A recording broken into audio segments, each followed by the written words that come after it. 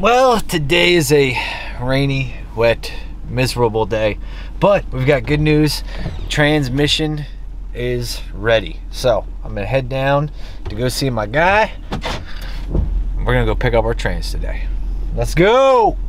I heard there was a couple people that had some phone calls. I got maybe a phone call at work, and I was like, what? He said, oh yeah, we saw you on that video. I'm like, I knew he was filming something, but I didn't know what. And oh yeah. And then I had a guy come and I did a tranny for him. Nice. Can't think of his name now. Yeah, I had some people. Pennsylvania. I had some people send me messages and stuff. So. Nice guy, and I was going to ask you, Tom was his first name. Yeah, Tom. Yeah. And what I did. This is your little cheat sheet. Yeah. Tells you about the holes over here. The holes. Ship lever, what they go in and all that. Yeah. And prices. I went ahead and did your tranny. Remember we talked about swapping. Going back and forth. I cut it down. Okay. Put fittings in it. Put a ship lever multi-bit. Used your turbo shaft, which was the same thing as mine. Yeah. I did put a bushing in the pump. Okay. Matter of fact, I put a different pump in it because I wanted a steel stator tube in it. Gotcha. I put the 180 straight cut. 180 straight cut? Which is, that's what they are. Gotcha. That should hold, and it's got extra clutches in it. So right. That should hold 1,000 horsepower, really. Yeah.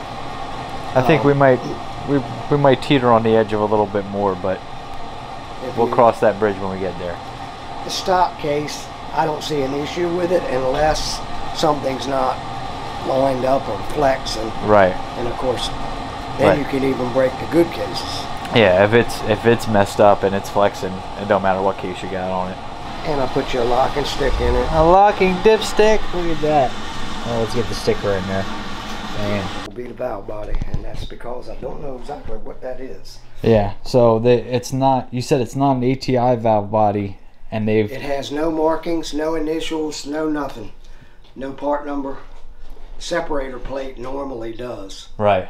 That's got nothing. So we've got an unknown valve body, but that matches the weird stuff that they had going on with the drill on the holes and everything. The solenoid is definitely an ATI, but not the normal. Right, not the one. Well, there you guys have it. We got the trans from Mr. J. Bradford, aka Bad Habit Racing Transmissions. I'm real excited. I think he seems like the type to me, you know, I haven't had his transmission in the car or anything, but he seems like the type to me that really knows what he's doing and has been doing it a long time. All he does is touch power glides. He won't touch anything else. He knows his lane and he stays in it, and I'm really excited to get it in the car. And now that we've got the trans back, I think we can go home and start putting the car together. Like, I think we got all the parts and pieces. Unfortunately, we can't do the new motor yet, the badass motor, but I still want to upgrade ECUs and everything before we do that anyway. So let's get this thing in with the backup motor. We haven't even tested anything like going down the road and, you know, suspension, and there's so many functions that have been added to the Holly, and you know, the shifter working and everything. We got to start figuring that stuff out. So let's get home and start getting this thing jammed together, see how long that takes, and then hopefully we can start working through some of the functions checks and go from there. Well, we got the Power Glide home, resting up on the fender here. It's a nice thing about having a rusty Nova. You can just place parts on it and not care about it. So I got to put this mount in here on the tail shaft, and we can go ahead and try to start sticking this thing in so we can then stick the motor in, so then we can stick everything back together. There's a lot of stuff that's got to go back together, but I'm hoping to get as much of that done as I can today. So let's get after it.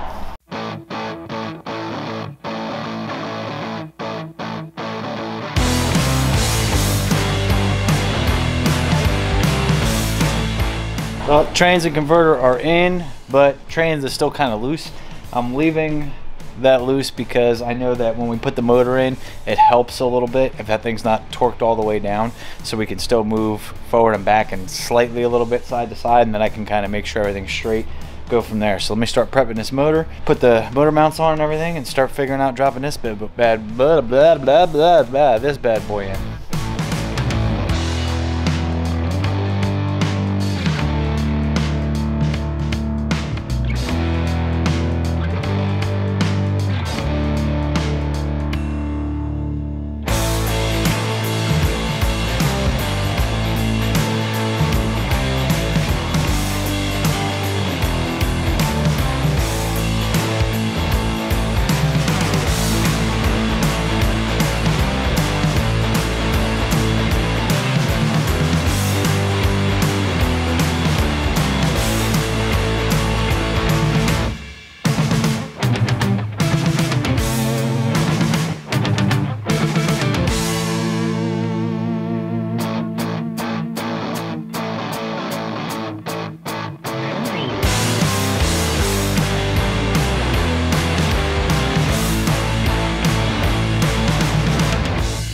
Sometimes my genius knows no bounds.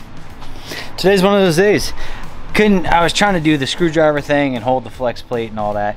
Well, what I just did, took another flex plate, bolted it in to the bell housing bolt right there, locked it in with the other flex plate. Now I should be able to tighten down this balancer without having to go crazy. Yes, I know some people make like a thing. I've got a lot of extra flex plates. I might just take and make some, just cut them out. Boom, boom, boom, boom, boom. That'd be pretty dope. And then maybe I'll send it to the CAD guy and say, hey, can we machine something like this? And then maybe SHITBOX will sell it. Who knows? But right now, this is really solving my problem, hopefully. So let's get this balancer the rest of the way on, then I can start worrying about putting the motor back in. Finally.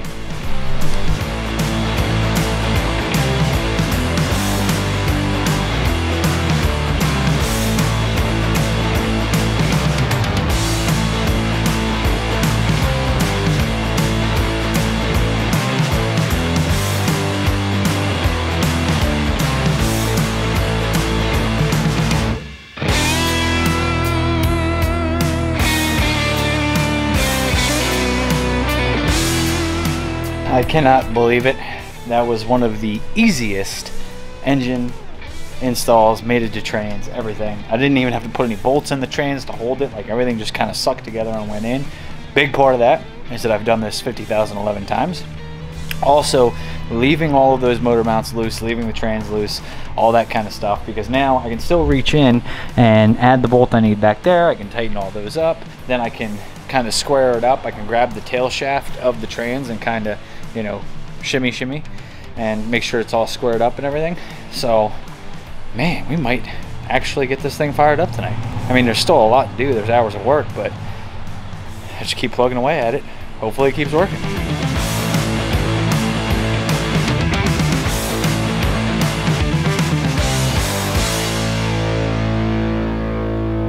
Just had to run out to the store and get some new bolts because my old bell housing bolts aren't gonna work. There's a difference. We used to have an aftermarket case in the car, and now it's a stock case, and the area where the bolts go in is a little different.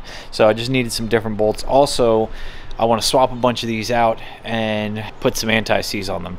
I learned this lesson a long time ago, that when you have an all aluminum block and you put a steel bolt into it and then you go racing, and then you have to take it apart, it becomes a real pain in the ass. Sometimes they can get stuck up pretty good. So I want to put some anti-seize on these so hopefully they don't get all jammed up in the aluminum block. They haven't made any more progress here because I've been at the store and eating dinner and all that fun stuff. But now I've got pretty much the rest of the evening to myself to make this thing run again. Let's go for it. Getting pretty excited because we're about to start working these headers on them. Pour some gasket maker on there, and got these header bolts from Proform. Now they are, there's the part number, that's the LS part number. They're wedge locking. They got this kind of locking washer on there, and when I met them out in California, they had a sample like to try it. You cannot get these things off without a tool. So I know that I've had problems with header bolts on the LS coming loose before. I'm looking forward to trying these out. Hopefully they keep it nice and tight, and especially we're hanging weight off it, we're hanging the turbo, all that. I don't have a support on there yet, so hopefully this fixes up some problems. When I do this, we're gonna have to put gasket maker on this, and if we follow the directions, we got to let it sit and set for like an hour. So I'm gonna finish cleaning these off and then tighten them down. Then I can move over to the alternator. See, the alternator, if you guys remember the first time we tested this, it was looking like, you know, it was losing power throughout the run. Well, that is because of the alternator pulley. Allegedly, right, check that out, allegedly, if you have the wrong size alternator pulley on a factory GM truck alternator, you'll overspin it. It's not meant to do that many RPMs as we're doing. So we got a SHITBOX Supply special edition alternator pulley. Hopefully this will fix us up on that too. So let me get these cleaned up, and once they're cleaned up and I start putting them on and get that gasket maker ready to set, I guess I'll go back and work on this. I still got to do torque converter bolts, some stuff underneath. I think I'll wrap that up pretty soon too, because once I get all that out, then I can take the car off the jack stands, lower it down. We don't got to get under it anymore, and it'll make it a little easier to reach over the hood like I've been doing. So making progress, keep going.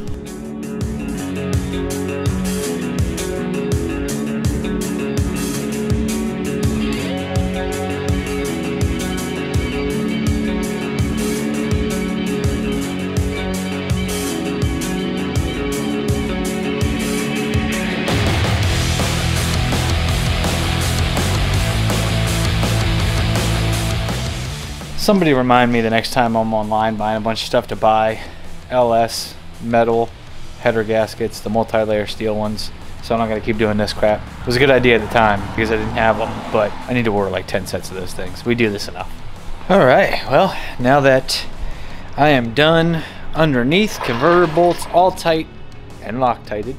Remember that time I screwed myself with the pad at round 2 because I didn't Loctite my converter bolts? Yeah, I remember. I also didn't forget, and that's what's important. Life's about learning lessons.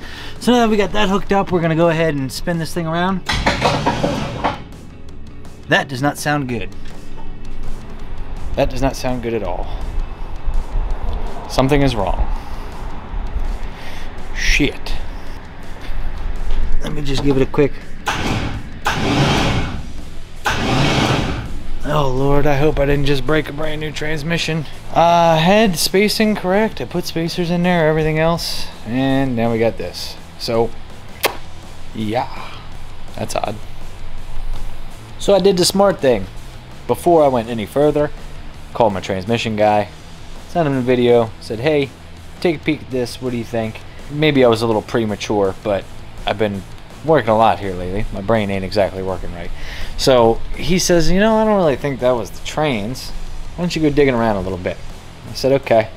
I'm gonna try to show you guys this, because what I found so far, I don't know that you're gonna be able to see super well, but if somewhere up there, I don't know that you guys can see, but if you notice, the starter is still engaged to the flywheel. Flex plate, flywheel, sorry. So I'm going to go ahead and take it down, loosen it a little bit. After I saw that, I showed him, I was like, oh, well, there's a problem. Starter, flex plate, something's just not happy. So I'm gonna go ahead, try to take the starter down, re-put it. I've never had to shim an LS starter, like never had any issues like that. There might be another issue that it could possibly be, so I'll have to see. I had to use one of the spacers for the snout on the converter because this converter didn't have the extended snout on it. So when you go, you know, like Powerglide or TH350 400 converter to LS, you got to have that snout spacer in there for the converter pilot. So I'm wondering if maybe what I'm starting to think right now, which we'll start to check out here in a little bit, is maybe that snout spacer isn't quite right and it's pushed a little too much.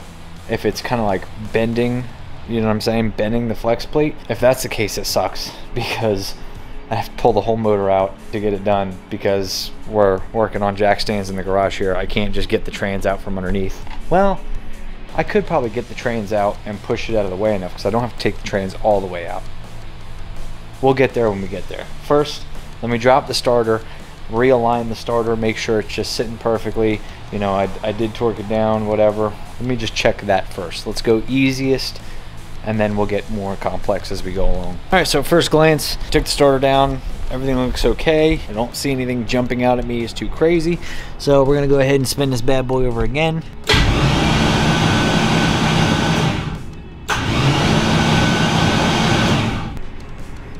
Sounds okay. I'm wondering if maybe just we had a crap spot. Maybe I didn't have the start. I mean, it's really hard to not have the starter lined up 110%. Now it sounds okay. I mean, it's turning over. The trans motor's dry and everything, so we're not, you know, I'm not trying to fire it up, but you hear a little rotational noise. I think we might be okay. I think we just had a little starter hang up. Definitely something I want to keep an eye on. I think that we can go ahead and keep moving forward on getting the motor together because nothing sounds abnormal now. So it was just weird. It was an odd thing. I don't know. Maybe it had something to do with the starter. I'm going to check the starter again, see if it's still engaged. If it is, maybe I'll look into, I know some people have shimmed LS starters and whatnot. Maybe we just need a little shim action going on. So let me check it out.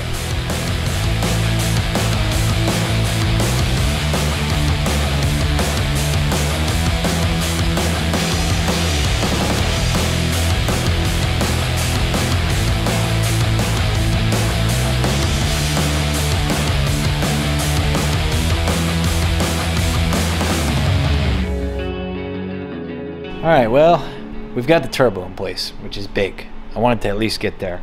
I think we're gonna call it a night for the night, get back on this tomorrow. I've been doing this all day long today, and there's been a bunch of little problems, little things here, there, wherever I gotta fix, get right, whatever. So we've been fixing those along the way, and it's just taking a little bit longer than I thought it was going to, but it's all right. We still gotta do a little bit of work on the shift linkage. I'm just not 100% happy with it yet. I think that we may try a spacer on the starter. I wanna see what's going on there because I think it's still getting stuck. So I want to see if I start it up, is it enough to, when it's running, will it kick the starter back out, or is it going to be stuck? We'll figure that out pretty quick, but we can't do that without firing it up. So tomorrow I will finish this up and we will fire it up. But I'm getting a shower and going to bed. Back at it again today, and we're getting some more stuff knocked out. I went and bought the proper length belt because now that we've oversized the alternator pulley, we need a different belt. I got the turbo. Turbo's been on since last night. Everything's all good to go. Started getting the steam ports hooked up, the cooling system hooked up, everything.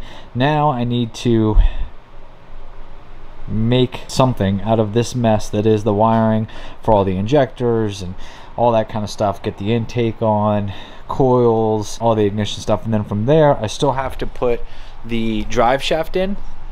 I don't want to put any fluid in before we put the drive shaft in. Maybe mess with the torque converter spacing a little bit. I want to look at that again. I don't want to look at it again because it's a pain in the ass to crawl up under there and do it, but I want to make sure it's right, so I might double check that. But this all should be wrapped up here. I mean, it should be at a point where it's ready to fire in probably just another few hours, pending I don't have to go to the store for anything else. I didn't have my little steam port gaskets, so I'll give you guys Dorman Help 59 or 56390 4-pack.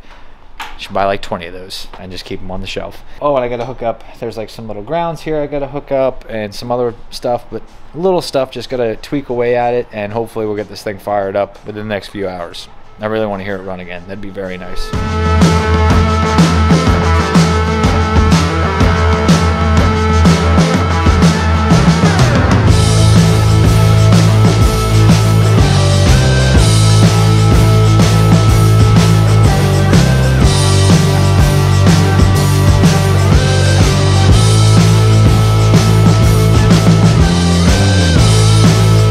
I'm getting excited because this thing is starting to look like a race car again. We got some of the electronics in, fuel rails on. I still got to do the ignition system. Still got to finish connecting all that stuff. Then I have to put the drive shaft in before I put any trans fluid in, which I kind of screwed myself because the dipstick is way back there somewhere behind all that mess.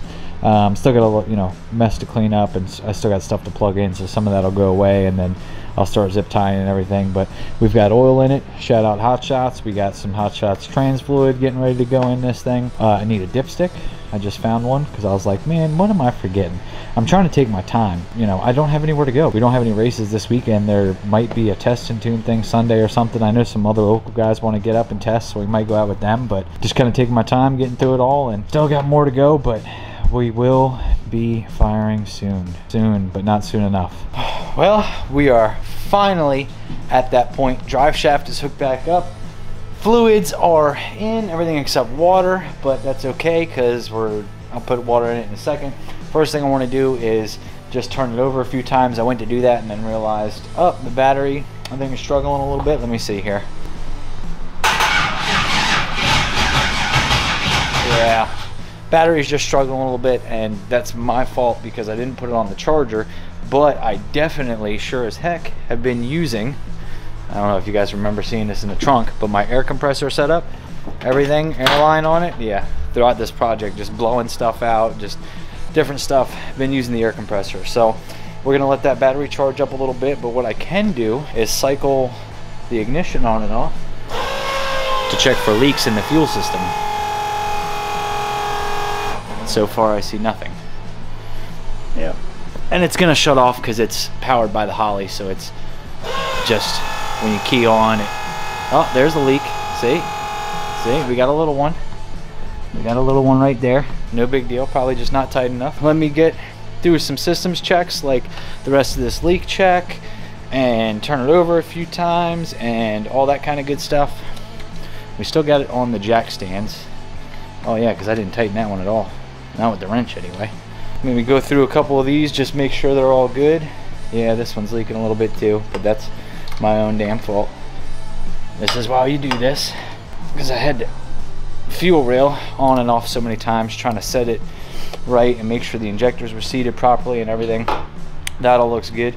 I'm gonna run through all this and then I'll get Mallory out here and we'll fire this bad boy up. Whoa, focus, buddy, focus. Why is it losing focus? Now it's focused. Magic. Remember that time I thought life was gonna be uneventful? And then I put water in the motor and what is happening? Okay. Where are we getting water from? Let me cut this water off. Well, good news, bad news. A day in the life of me. I don't know if you guys can see it. Right there is supposed to be a freeze plug that I did not take out. And still my fault for not noticing that it was out, but I did not take it out. So I didn't think anything about putting it back in because I didn't even realize it was missing. That sucks. It sucks because it's behind the motor mount, so like I'm sure we could find some kind of way to get it to work. Let's just make sure the thing even runs first. We can run it with no water in the block for a minute or so, or you know, at least just fire it up, because yeah, that's gonna be a little fun one to fix. So not the end of the world. Dang, I didn't even, throughout the whole process of this motor, I never once looked, and I put a motor mount right over it, never even looked at it. It'd be like that sometimes. Note to self, always check when you buy a block that has been disassembled to any extent to see if the freeze plugs are in it. I mean, I'm sure I've got more. Let's see. Which one is it here? Not there. Okay, not on this block. I'll find it. I'll find it and we'll figure it out. Good times. Well, it's time to fire it up, I think.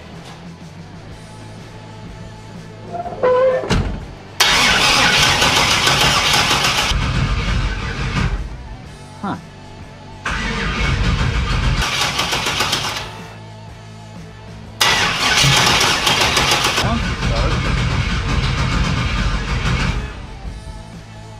Gonna check over everything real quick and give it another stab at firing it up. Try again.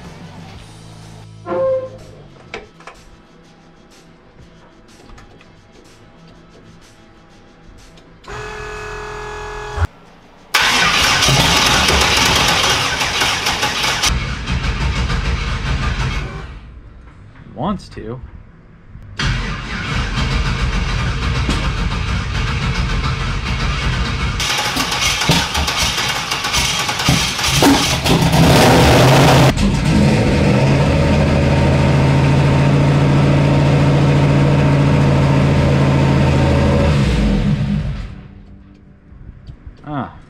There we go.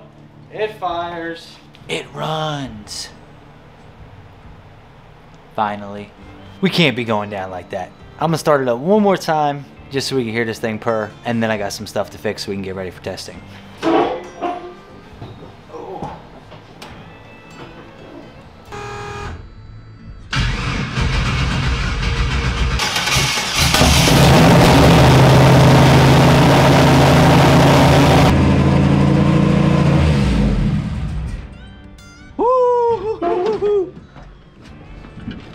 Oh man, now something is up with the idle there. Something is up with RPM. But one thing that has never ever happened before ever in my life with one of these junkyard LS's, 75 pounds of oil pressure. That was about 3,000. I think I gotta adjust the throttle a little bit. Maybe something was off there, but not a big deal. I tried pulling on the gas pedal, like pulling it back, that didn't work.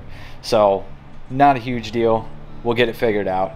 But man, 75 pounds of oil pressure at, I mean, it was cold and that was 3,000 RPM. So I guess that's a good way to break in new bearings, right? Great time. Motor runs. She works. Let's get freaky deaky.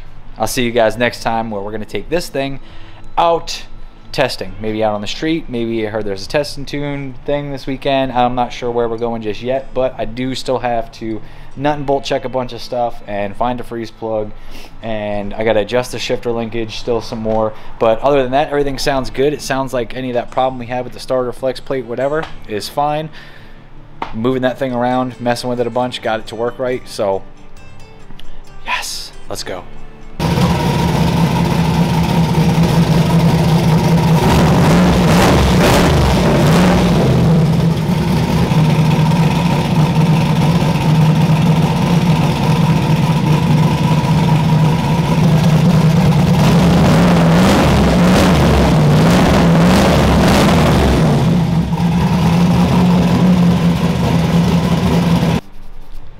I was just kidding. That wasn't the end. I went and took a shower, and it was bugging me because I was like, I think all it is the throttle. So I disconnected the throttle cable, and that's all it is. I just got to adjust the cable, and it idles like it's supposed to. Sounds okay. We got a little bit of popping and banging. We got a little bit of this and that. We got a little bit of figuring out. But it's back to life. Now I'm gonna go relax because I'm not gonna lie to you guys. I haven't been feeling the best the last couple of days. I got some little health, stomach issues, things going on, so it's been kind of hard and trying. So I need to take this break. Now that it's running, I need to take a break and then collect a whole list of what I still have left to do, get it right, and we can take it out testing. But I couldn't let you guys go without a decent idling video. So there you guys have it. I will see you guys next time. Your boy's out.